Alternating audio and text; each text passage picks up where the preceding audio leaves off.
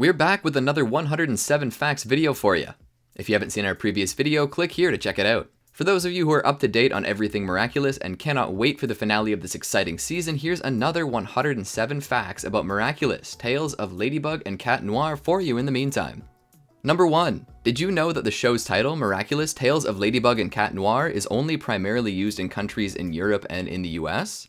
Other countries promote the series under the shortened title Miraculous Ladybug, but most times you'll hear people referring to it with just the name Miraculous. Why the difference in titles? Apparently this is because the show wanted to appeal to girls and boys, and to show that Cat Noir is as much a main character as Ladybug. However, the show's creator Thomas Astruc stated that the series is meant to be a girls' show and is meant to empower its female viewers in particular.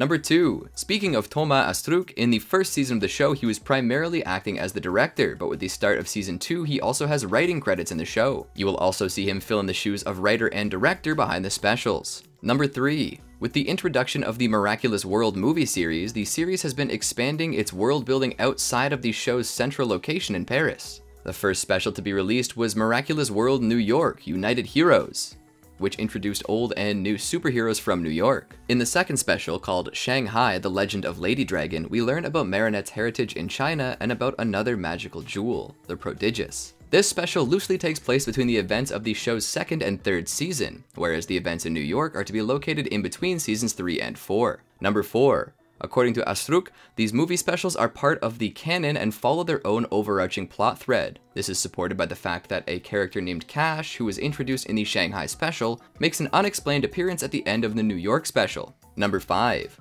Remember when we told you about the Quantic Universe and how Ladybug is what Spider-Man is to the Marvelverse? While both Ladybug and Cat Noir started out as a duo, by the time the show aired its second season, Ladybug began growing her own team of superhero allies to call upon and meeting new ones outside of Paris. Number 6. The Kwamis and the Miraculous are only a small part of this Quantic universe. By now we know about the team of superheroes in New York and the Prodigious and Renlings in Shanghai, all of whom have their own unique powers.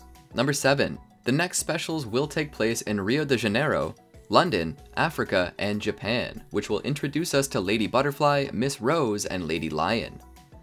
Number 8. You didn't hear it from us, but we heard that there are some spin-offs in the works. Number 9. In the episode Time Tagger, we have been given hints towards the future, including enemies like Dr. Sadness, Pains and Tears, or also known as the Twin Queens of the Inner Dimension, and Majestia's evil sister, Ignoblia. Number 10. And from the looks of it, we may already know who is going to become the new Hawkmoth. Number 11. Ladybug is the new guardian of the Miracle Box since Master Fu renounced his position and lost his memories at the end of Season 3. Number 12. Despite this, when Marinette is not around, the Snake Kwami Sass acts as a substitute leader of the Kwamis and can give the other Kwamis permission for action if the situation calls for it, as was seen in Dearest Family. Number 13. It's no secret that show creator Thomas Astruc likes to build in references to popular comic book heroes. So it makes perfect sense for the new team of heroes in New York to be based off of or inspired by iconic figures like Captain America, Batman, and Superman, just to name a few. Number 14. If you're just as much of a superhero fan as Alia, you might not be so surprised to hear that we've known about Majestia since the episode Ladybug and Cat Noir, Origins Part 1. In fact, Majestia makes another brief appearance in the show's third season. She's seen alongside Sparrow in Mr. Damocles' office in the episode Dark Owl. Number 15. If you've been keeping up with all these superhero references, you could probably tell that Mr. Damocles' alter ego, the Owl, is inspired by fellow superhero Night Owl. Number 16. The episode Dark Owl also includes heavy references to the early 2000 animated Batman series. Both heroes have their own theme motif and a spinning logo. The Owl's assistant, a computer named Albert, is a parody of Bruce Wayne's loyal assistant Alfred. To make matters a tad more interesting, the DC universe has an owl-themed hero named Owlman, who could have been another source of inspiration for the Owl. Number 17. Back in our previous video, we told you about the series' origins in the comic and anime sphere. For those of you who'd still like to find out what that could have looked like, well, good news. Miraculous recently returned to its manga roots with its own manga series, which is available in comic book stores in Japan and online. As of right now, the first issue covers the events in Season 1, but there's more on the way. Number 18. Not only that, but it's been confirmed by executive producer Jeremy Zag that the series will be getting its own theme park in China. Number 19. Throughout the series, Marinette's name is often altered into Marino for comedic purposes. The first time this happens is when Marinette disguises herself in the Season 3 episode Party Crasher, and is later seen again on Mark and Nathaniel's comic book cover in the episode Gabriel Agreste. The cover also bears a resemblance to the Mini Menace covers, which were a series of fake comic covers that served as concept art for the show drawn by Thomas Astruc.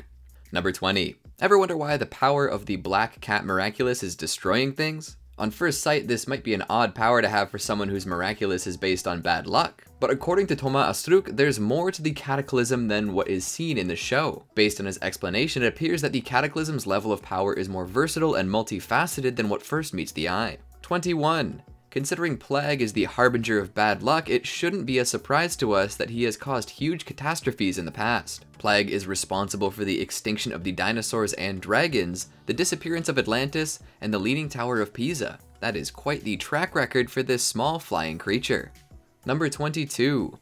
We later learn that Plague is not an individual case, and that each Kwami's power leads to catastrophes if they're used without a wielder to control their powers. Number 23. We're sad to tell you that the famous monster of Loch Ness is indeed an illusion created by our lovable Trix. Number 24. You would think that this would make it very easy to discover Kwamis when they're around. In the episode Kwami Buster, Miss Mendeleev tries to catch Plague and Tiki by recording them on camera. We appreciate the effort, but maybe someone should have told her that Kwamis cannot be detected by electronic devices. Number 25. It is undeniable that Ladybug and Cat Noir's biggest advantage to, ironically, staying unmasked is the magic fabric of their superhero suits, which prevent others from recognizing them. Even though it's blindingly obvious to the audience, and having even Alia make comparisons between Adrien and his fursona in the show, nobody seems to connect the dots. Why? Is magic really the answer to that? Well, later Thomas Astruc followed up by saying that Transform Miraculous users are protected by quantum masking. But as evidenced by Alia's keen eye for detail when it came to figuring out the true identity of Carapace, it doesn't always apply. Number 26, and while we're at it, here's another fun fact about the superhero suits. According to Plague, the suit of a miraculous holder is based on the person's innermost wish. Even though he's not a fan of Cat Noir's bell, we know that it was Adrien's wish. If you're wondering about Marinette, according to Thomas Astruc, the reason for the simplicity of Ladybug's suit is that she wasn't ready to become a hero. Interestingly, the suit's design is not fixed. In the episode Rocketeer, it was revealed that Alia's superhero suit changed colors twice after abandoning her role as Rena Rogue to become the new Rena Furtive. Number 27. While we're on the topic, Season 2 introduced new power-ups, which enable miraculous users to use their powers in different environments. Thanks to secret potions, a Kwami's abilities and physical appearance can be altered. As of now, only 3 of the 7 power-ups have been introduced in the show. The first power-up to be introduced was the Aqua Power, which grants underwater abilities like breathing and swimming faster. The Ice power-up grants ice-related powers, which you can use to navigate on icy terrain. The third, and by far coolest, is the Space power-up, which allows the miraculous wielder to fly via jetpack, which includes long distances like to outer space. Number 28. In Season 4, Ladybug's suit and power of Lucky Charm got a significant update. Thanks to Alia's help, Marinette is now able to create her own magical charms that protect Akuma victims from being reakumatized. Plus, this new power comes with an upgraded suit which appears whenever Ladybug uses her Lucky Charm. Number 29. However, Cat Noir did not get an update for his suit nor for his powers. Number 30. But the heroes are not the only ones with new powers and new designs. Since Hawkmoth was able to repair the Peacock Miraculous at the end of Season 3, he is now able to combine it with the Butterfly Miraculous and use both of the powers at once. Now called Shadow Moth, his new design reflects this change, but don't worry, his on-theme monologues haven't changed. Considering how often he and Cat Noir like to make puns, you'd think people would have figured out by now that they're related. Number 31. Ironically enough, none other than Ladybug was the one to connect the dots in the first episode of Season 2, in which it is revealed that Adrien's father, Gabriel Agreste, is Hawkmoth. Marinette and Ladybug are seen pointing out similarities and hints between her arch-nemesis and the secretive fashion designer, the biggest of which is the Agreste brand's butterfly-shaped logo, which appears on Gabriel's products and even in his own home. However, because it was possible for him to akumatize himself to throw off all suspicion, Ladybug and Cat Noir still have to discover Hawkmoth's identity as of yet. Number 32. Meanwhile, both Alia and Luca have learned of Marinette's alter ego as Ladybug in Season 4. Marinette trusted Alia with her secret in the episode Gang of Secrets, and Luca discovered the truth in Wishmaker.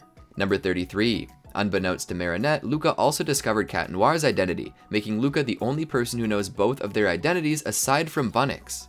But hey, no pressure. Number 34. If you look closely, some episodes have an alteration of the Zag Company logo featured in background shots. Number 35. As some fans have pointed out, in the New York special you can spot the license plate of the Tsurugi family on the car that Hawkmoth drives in. Coincidence? We don't think so. While we haven't seen much between the partnership of the Agrests and Tsurugis, the end of the Season 3 episode Feast gave us a suspicious sequence of the mean-spirited adults curiously following the news of the resurrected temple in the Guardians in Tibet. Perhaps there's more to the adults than we first thought. Number 36. Did you know that in the initial concept phase, Adrian was intended to use a crutch? The idea was eventually turned down by networks over concerns of potentially misrepresenting people with disabilities. The crutch later became Cat Noir's staff. Number 37. Spooky theory time. Ever since the introduction of the Peacock Miraculous and the power of a Mox, which can create Centimonsters, it has been speculated that Adrian could be a Centimonster, who was either created by his father or by the last Peacock wielder, his mother Emily. There are a lot of clues that point towards this theory being possibly correct, but have a look yourselves and tell us what you think. Number 38. Clue number 1, this is potentially the biggest brow raiser. Emily's portrait bears a strong resemblance to a piece by the artist Gustav Klimt, who created a famous portrait of Adele Bloch, also known as the Woman in Gold. The painting depicts a woman who was unable to have children. Considering how concerned Gabriel is seen in regards to his son's safety and the implication that both of Adrian's parents sheltered him in isolation even prior to Emily's passing, this could be strong evidence that Adrian may not be their son by blood. Number 39. With the introduction of Felix and his mother Emily, Emily's twin, the Senti-Adrian theory got more fodder. It only takes a single look to immediately recognize the identical appearance of Adrian and his cousin Felix. While Felix's design could have just come down to arbitrary character design choice, it's still an odd decision to have him be Adrian's cousin and not a sibling. So of course, the theory immediately suggesting itself is that Adrian was based on his cousin when Emily created her child with the help of the Peacock. Sound like a stretch? We got one more for you. Number 40. The twin rings from the Graham de Vanelli family have a bigger role than we were led to believe initially. While this could be a clever red herring by the writers, if you've been paying attention throughout the most recent season, you'll probably have noticed Gabriel's frequently fiddling with his ring. Interestingly, you'd see this action whenever Gabriel encounters resistance from Adrian in dialogue, who gives in right whenever the ring comes into play. The strongest hint towards a connection between Adrian and the ring so far has been given to us in Ephemeral. Upon contact with the Akuma, Adrian is seen resisting his father's order of handing over his Miraculous, but relents once Gabriel turns his ring on his finger. Number 41. As explained in our previous video, usually writing an episode takes a couple of months. According to Thomas Astruc, however, it took the writers a whole year to write Cat Blanc. Number 42. The script of the Season 4 episode Centibubbler was originally 60 minutes long. Number 43. In the same episode, it's revealed that Marinette is afraid of tarantulas. This makes sense because she's the wielder of the Ladybug Miraculous, and now you may take a good guess at which animal is the natural predator of ladybugs. Number 44. According to canon, Marinette is the most well-behaved child in the world and number 1 on Santa's list of good kids. I wonder where Adrian's name is on the list. Number 45. Marc-en-Ciel's name is a play on the French word arc-en-ciel, which translates to rainbow in English. The wordplay both references his multicolored outfit and his being part of the LGBTQ+ community. Number 46. As confirmed via Astruc on his official Twitter page, Alex is aromantic and Max is asexual. Number 47. As revealed in the episode Cat Blanc, Adrian's 5th name is Athanasi. Number 48. Chloe's last name Bourgeois is a French term that is used to describe a member of the upper class within France. This is in line with Chloe's mean-spirited characterization, as she is often seen looking down upon people of a lesser status. In the episode Darkblade, we learn of the antagonistic history between the Bourgeois family and the Dargancourt family, which is still prevalent. Number 49. Adrian's name, Agreste, means rural in French.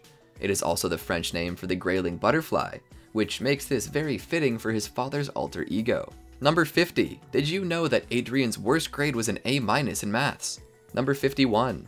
According to Master Fu, Marinette is the first person in history to be able to mentally and physically handle wearing 16 Miraculouses at once. Number 52.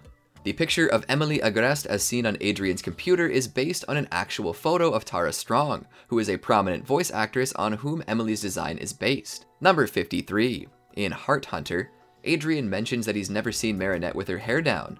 This episode comes after Cat Blanc, in which the alternate version of Marinette was seen wearing her hair down in a different timeline. Number 54. Marinette's favorite song is the song that she danced to with Adrian at Chloe's party and in New York. At the same time, Nino is said to hate this song. Number 55. For all the musical fans watching, you'll be happy to learn that there's an animated musical movie titled Ladybug and Cat Noir Awakening on the way. The musical is a reimagining of the show's first season, led by the executive producer and head behind the Zag company, Jeremy Zag. Number 56. The producers initially teamed up with the movie production company Lionsgate to produce a live-action movie, but it was later cancelled in favor of the musical. Number 57. Both Adrian and Marinette are said to be their respective Kwame's favorite holders. Number 58. Almost all of the episodes are named after the villains Hawkmoth creates in them, the only exception of this being the episode Felix. Number 59. Marinette's childhood dream was to be the knitting fairy. Number 60. Prior to becoming mayor, Andre's dream was to become a film director. He even directed a film called Solitude, which starred none other than Emily Agreste. Number 61. Watch out, Doctor Who fans. Alia has a TARDIS in her room. Maybe she'll someday use it to travel in time and uncover juicy stories to post about on her blog. Number 62. At this point in time, Mr. Pigeon has been akumatized 72 times, and with that, he is definitely the record holder for most akumatizations. We love the commitment. Number 63. Looks like he'll make the switch to rats though, as is implied at the end of Time Tagger. Let's hope he'll have more success than with pigeons. Number 64. Chloe was officially the first person to withstand Hawkmoth's hold. This was later followed up by Alia and Nino in Season 4. Number 65. The amok in the episode Hack-san is inspired by the logo of the French animated show Code Lyoko, which Thomas Astruc worked on. Number 66. With the episode Crocodile, it was revealed that Julika and Luca are twins, which was something that fans were wondering about for a long time, because before the confirmation, many thought Luca would be the older by 2 years. Number 67. In truth, we finally got the confirmation that rock-legged Jagged Stone is the father of Luca and Julika, something that was hinted towards in Desperada. Comparing him and his children makes the family resemblance way too obvious, if you ask us. Number 68. Christina V, who is Marinette's voice actress in the English dub, was the design inspiration for Barbara Keynes, who is Night Owl. Number 69. In some episodes, director and show creator Thomas Astruc makes a cameo as himself, and he also voices himself in the French dub. That's what we call self-immersion. Number 70. The series also featured other known figures like fellow animation creators Dana Terrace, who is the creator of The Owl House, and Alex Hirsch, who created Gravity Falls. Both of them make an appearance in the New York special and are seen taking a selfie with Alex. Number 71. Actress and singer Laura Marano, who is mostly known as Ally from Disney's Austin and Ally, recorded an alternate theme song for the show and later even had her own episode with Frightening Gale. Number 72. The ending of Wishmaker makes an allusion to the American reality competition series RuPaul's Drag Race. Moderator Alec is seen wearing a wig and a shiny costume, which is reminiscent of RuPaul's appearance. He also uses a similar quote, which is announced at the end of every Drag Race episode. Number 73. And because we just can't get enough of suits, according to Cat Noir in the episode Ladybug, the suits of the superheroes make them nearly invincible. Number 74. To satisfy your Ladybug Spider-Man crossover dreams, in the same episode you can hear Senta Ladybug telling Cat Noir the sentence "I don't feel so good," which may or may not be a direct reference to the same line said by Tom Holland's Peter Parker to Iron Man in the movie Avengers Infinity War. Number 75. With Season 4, the show's intro got new intro music, and with the introduction of new characters, the intro was updated visually too. But before we got the original intro that we love today, there was an alternative theme song written and performed by Andy Marsh, named Here Comes Ladybug. The song has a different and more grounded tone and greatly contrasts the upbeat version that was chosen instead. Number 76. Each season introduces new locations in Paris. However, the show's geography is not always completely accurate. Some locations like the Eiffel Tower are illogical to ensure the characters move around easily from point A to B. Number 77. Some real places that are shown throughout the series are the Île aux Cygnes, the Louvre Museum, the Canal Saint-Martin, the Champs-Élysées, the Arc de Triomphe, and the Notre Dame. Number 78. Because the show is not allowed to include allusions to religion, the Monument of Notre Dame is shown without its eye-catching gargoyle statues. Number 79. Did you know that the Dupanchang's Bakery is actually another place that exists in real life? Its real counterpart is the Boulangerie Boris du Moulin de la Galette, which is now addressed as Boris Lumet Boulangerie. Number 80. The Collège François Dupont is another location that you can find in Paris, however with a slightly different name. The school is based on the Lycée Carnot, which has quite the reputable list of alumni, which includes big figures like the music duo Daft Punk and known French philosopher Guy Deleuze. In the show, Thomas Astruc is an alumnus himself. Number 81. And if that's not enough already, Astruc likes to sneak in every now and then to leave his mark. If you look closely into Master Fu's grimoire, one entry names Thomas Astruc as a past Ladybug Miraculous holder. Number 82. Before Master Fu, a man named Su Han preceded him as the Celestial Guardian. The training of Celestial Guardians includes a technique called Miracung Fu, which enables them to overpower rogue Miraculous holders. Number 83. The show's main characters have official Instagram accounts which fans could interact with. However, the accounts have sadly become inactive. Characters with an account include Marinette, Adrian, Chloe, and Alia. Number 84. Fun fact. If you take a look at Marinette's list of followers, you will see a certain blonde-haired girl missing. Number 85. If you love Chibi, you can watch the official Chibi shorts on the Miraculous YouTube channel. Number 86. There's actually 3 web series in total. The other 2 are called Miraculous Secrets and Miraculous Tales from Paris, which serve as small interlude chapters going deeper into the series and the characters' lives. Number 87. Throughout the show, Marinette is seen several times driving a car or a motorcycle, which is something she may have picked up from her grandmother, Gina, who is a motorcyclist. It comes as no surprise, then, that in Dearest Family, Marinette is finally gifted a motorcycle from her grandmother. Though, for her own safety, Marinette asked for a moped to use until the age of 18. Number 88. Cat Noir's improvised tune towards the end of Ephemeral is a reference to the theme heard in the movie 2001: A Space Odyssey. We can't blame you, Cat Noir, it is a very catchy tune. Number 89. Even though the mutual identity reveal of Ladybug and Cat Noir is probably very high on the list of things that viewers want to see, a running gag in the show is the unnamed hamster, which often comes up whenever Marinette's dreams for the future are referenced. And in the episode Frozer, it's revealed that Adrian is dreaming of having a pet hamster as well. Number 90. In case you were wondering, Mr. Banana's childhood dream was to be a cucumber. Number 91. The show has quite a few rosters when it comes to voice actors, at least when it comes to the English dub. Nino and Max, who were both voiced by Ben Diskin in the first 3 seasons, got a replacement with Zeno Robinson, beginning with Miraculous World New York. Number 92. Ben Diskin is still heard voicing a bunch of other characters like Nuru, Sass, XY, and Chloe's butler, Jean Picasso. Number 93. Sabine and Miss Mendeleev received a new voice actress in Season 4 upon the passing of the late Felice Sampler, and will be voiced by Anne Yatko. Number 94. The frequently seen artist Theo has 2 different voice actors. In Season 1, he was voiced by Brian Beacock, however in the 2nd season he was voiced by Ezra Weiss, who is the show's dubbing director. Number 95.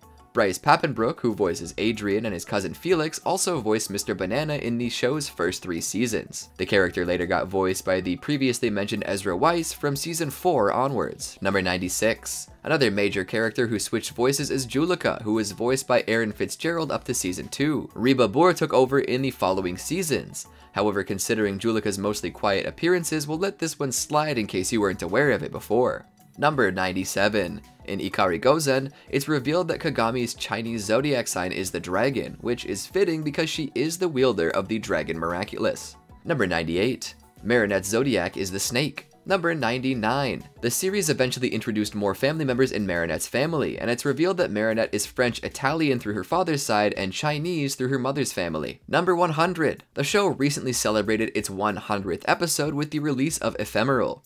If you listen closely, the number 100 is dropped 8 times within the episode because, you know, they really wanted to make sure you know that it's the 100th episode. Number 101. Currently there are 7 seasons planned total for the main series, with production on season 5 and 6 already underway. But with the huge success that the series has had worldwide, it'll be no surprise if there's more on the way. Number 102. Future plans also include another theatrical movie release in the upcoming 5 years, though we don't know if it'll be a sequel to the musical or something different. Number 103. Marinette is the 5th person of Chinese origin to wield the Ladybug Miraculous. Number 104. Early designs of the Quantic Kids were reused for some of the superheroes in New York. Number 105. Miraculous has its own Roblox server which you can join for free to play online with other players from around the world. Number 106. The episode Where Dad is a tribute to fairy tales and has elements that are similar to the story of the Beauty and the Beast. The episode is also meant to put a spin on the boy saves girl story trope by having Marinette rescue herself. Number 107. Last but not least, here's fact number 107. Creator Thomas Astruc has confirmed that the current main storyline will be resolved by the end of Season 5, but with at least 2 more seasons to go, this opens up the question of what else is in store for us. What are your theories? Did you enjoy our list? What fact do you think we missed, and what are you most excited for in the coming months? Let us know in the comments section. While you're there, like and subscribe to see more great videos every week. And remember, Frederator loves you.